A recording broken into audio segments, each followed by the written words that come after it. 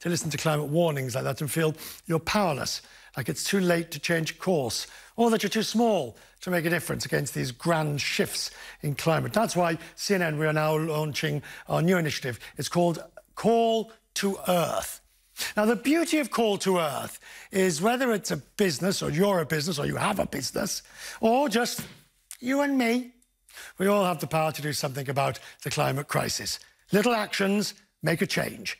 We'll have plenty of examples right here on Quest Means Business. And now you can go to cnn.com/call-to-earth to learn more. One who wants to help is Paul Dickinson. He's the founder of the Carbon Disclosure Project that works to help companies and cities measure and understand their environmental impact. He joins me now from London.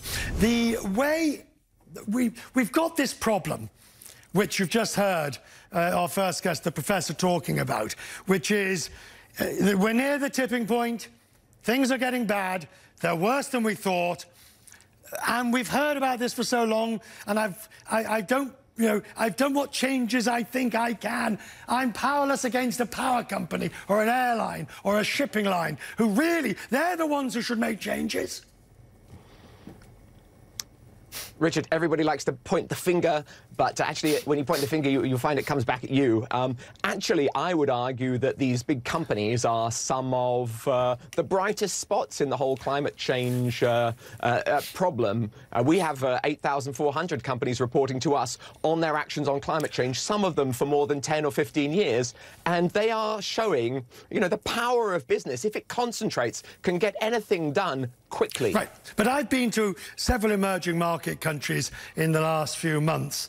There doesn't seem to be, at the grassroots level, anywhere like the same importance. Look, you know, I go to the rest room or the break room here, and there's 15 baskets for me to put my litter into. In the building where I live, if I don't recycle properly, I get fined. What purpose is it for me doing that here if on the other side of the world all the garbage is going into the same trash can and just going into a waste dump? Well, I'm sure you were probably one of the early people with a smartphone, and you probably had it quite a few years before people all across India or all across China had smartphones, but they've got them now.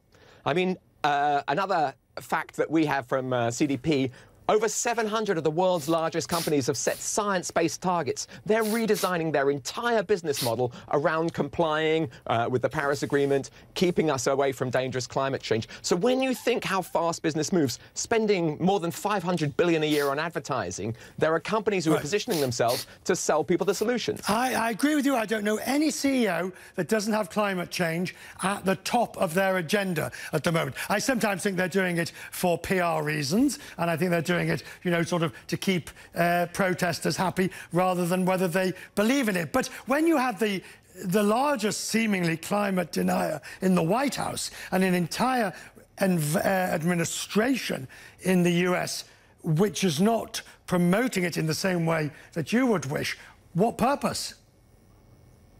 Well, only one country in the world has indicated their intention to pull out of the Paris Agreement, which is the United States. Perhaps they'll be back in very quickly. I think they're due to pull out one day after the next election. But look, we're all Greta Thunberg now. We all recognise that there's something pretty serious going on, and there are acts of enormous adulthood by people like Bank of England Governor Mark Carney, now Christine Lagarde at the European Central Bank, talking about putting climate change at the centre of monetary policy and the purpose of the bank. So we're beginning to see the regulatory authorities positioning.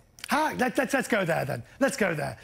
Our guest in our last hour said it was entirely inappropriate, my words, but entirely inappropriate for climate change to be at the heart of monetary policy. That is not what its goal is. Its goal is price stability, its goal is to prevent inflation, etc., etc.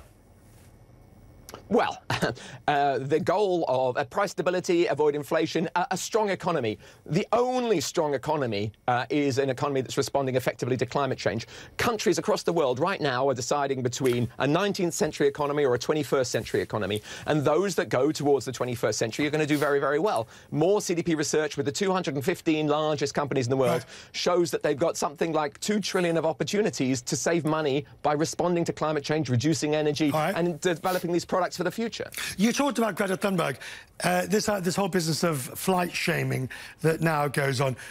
You know as well as I do that it's a growing, the amount of emissions from aviation is fairly static, even though the amount of aviation is growing.